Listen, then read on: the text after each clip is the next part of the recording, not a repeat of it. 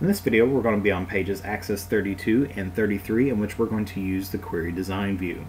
You can use Query Design View to add, delete, or move the fields in an existing query, to specify sort orders, or to add criteria to limit the number of records shown in the resulting datasheet. You can also use Query Design View to create a new query from scratch. Query Design View presents the fields you can use for that query in small windows called Field List. You can use the fields of two or more related tables in the query. The relationship between the two tables is displayed with a join line, also called a link line, identifying which fields are used to establish the relationship.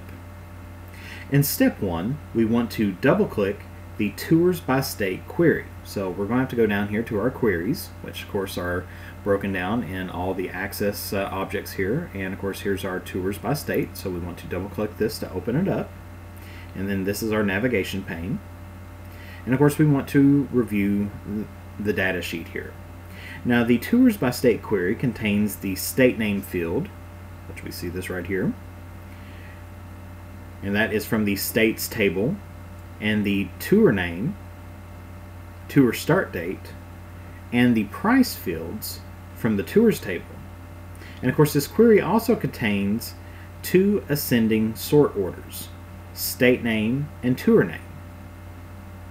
All records in California, for example, are further sorted by the tour name value. In step 2, it tells us that we want to click on the View button. And of course, notice if we click on the bottom half of that, it brings us here to the Datasheet View, SQL View, or the Design View. And generally, we're going to mostly be using either the Datasheet View or the Design View.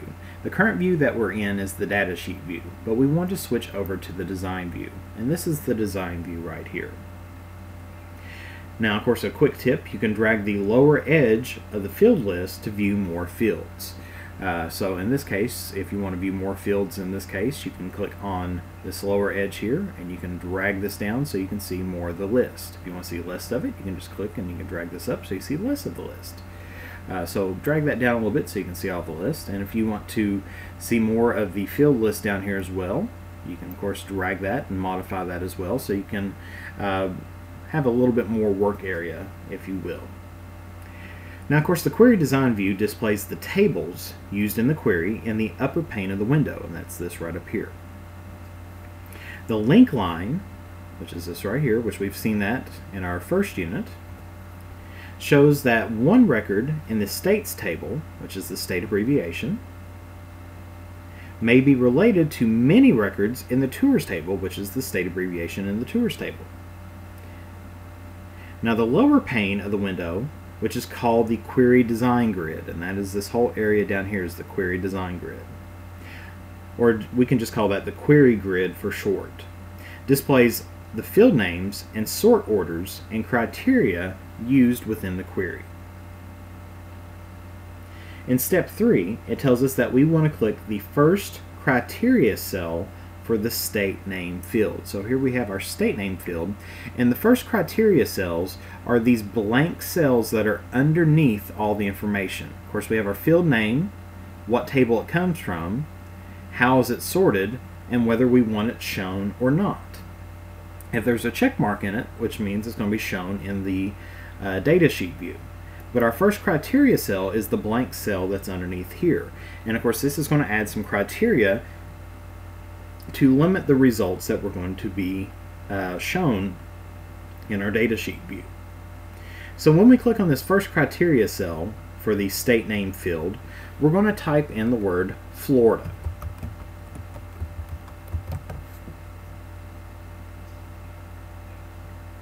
Now, doing this, the criteria are limiting conditions. Now, you set in the Query Design Grid.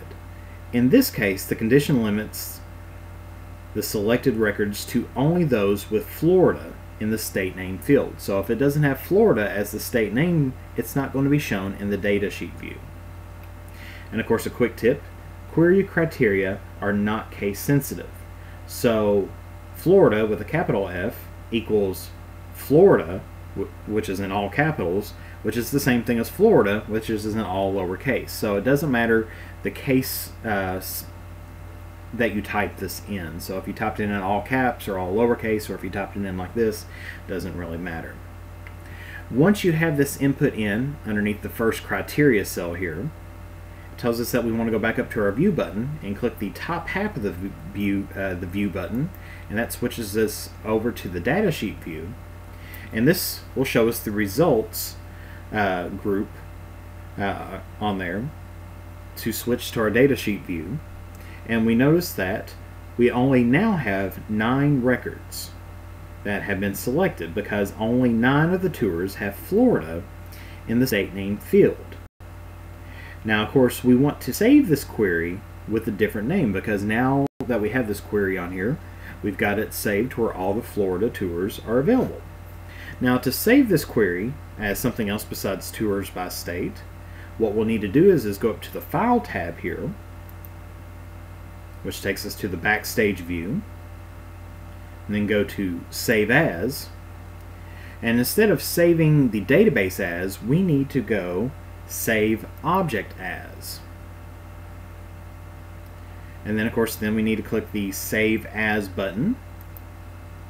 And then, of course, here we have Copy of Tours by State, and we want to replace that with Florida Tours. And we want to save it as a query, and we're going to click on OK. And of course, we'll notice that Florida Tours has been added to our query list. Now, of course, in Access, the Save As command on the File tab allows you to save the entire database and all objects it contains, or just the current object with a new file name. Now, recall that Access saves data automatically as you move from record to record. Now, of course, now you can notice some of the powers of queries, because now if we were just wanting to find out what tours we have in Florida, that's all we would have to do is just create a query, put in some criteria that states that we just want the Florida tours or the California tours or the Colorado tours or whatever, and it would pull up that information for us. That way, so we don't have to go through all this information trying to find out, to kind of hand pick them out. This will actually tell us what information we have.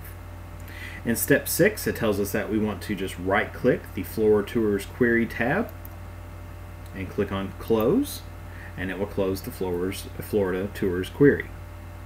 Now, on page Access 33, it talks about adding or deleting a table in a query. And of course, it tells us that you might want to add a tables field list to the upper pane of the query design view to select fields from that table for the query.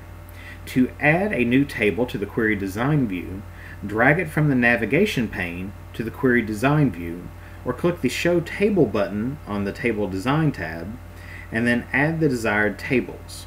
Of course, to delete an unneeded table from the query design view, click its title bar and then press Delete. And of course, to do that, if we would go back to our Florida Tours, switching over to the design, we could always go back in and we can click on Show Table, and let's just say that we wanted to add in tour categories. We could click on Add That, and of course notice that it's added in the table.